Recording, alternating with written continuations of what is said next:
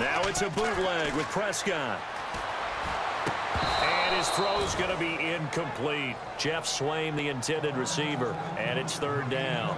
Oh, man, for him to be that wide open and drop it, sometimes you have just too much time on your hands, right? You end up thinking way too much, and your hands get shaky. And, yes, he's a tight end, but that's a catch he should have made.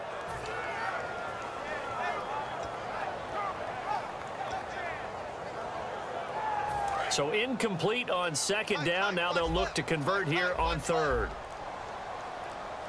Here we go. What? None. Time running out here on the play clock. Prescott now.